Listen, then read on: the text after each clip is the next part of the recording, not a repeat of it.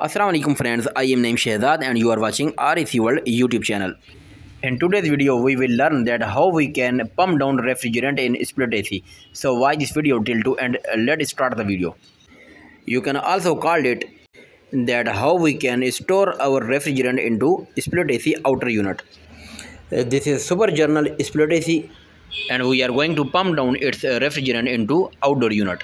This time split AC is in running condition. Let me show you that this unit is charged with R410a refrigerant. And now I am going to pump down its refrigerant into outer unit. First of all, I have to need to remove its gas charging valve dead cap. So I can connect my high pressure manifold gauge and line to this charging valve.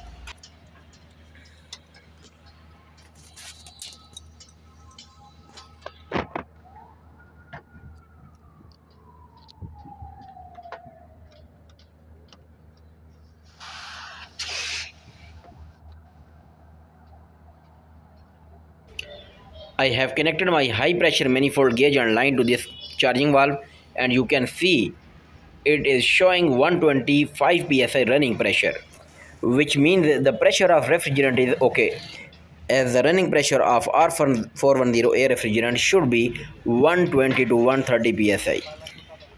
That means refrigerant of this unit is completely okay, and now I will remove its dead caps of suction line and liquid line so I can close its Allen key valve.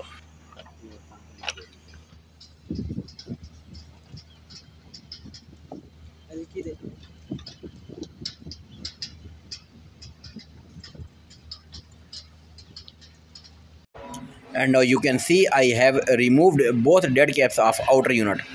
And now I will close its Allen key valve one by one. But first I will close the liquid line valve. Kindly pay your full attention. I am closing liquid line valve first. Okay.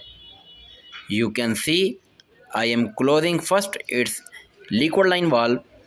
And after closing liquid line valve, you will see on high pressure manifold gauge that the needle has started to go downside. You can see on your high pressure manifold gauge that the needle is coming downside, which means the refrigerant of split AC is started to pump down in outer unit. I mean it has started to store in outer unit. This procedure takes only 15 to 20 seconds. And now you can see the high pressure manifold gauge is showing zero pressure, which means that the refrigerant has pumped down into outer unit, and so I am going to close its suction valve also. I will tight it well so the refrigerant cannot leak from here. And after closing its suction valve, I will turn off this unit instantly. And in this way you can easily pump down your split AC refrigerant into outer unit by watching this video step by step. Hope you will like this video. If you like this video, kindly like it, also share with your other friends, and don't forget to subscribe REC World YouTube channel so you can receive my every new upcoming video on exact time. Take care. Allah Hafiz.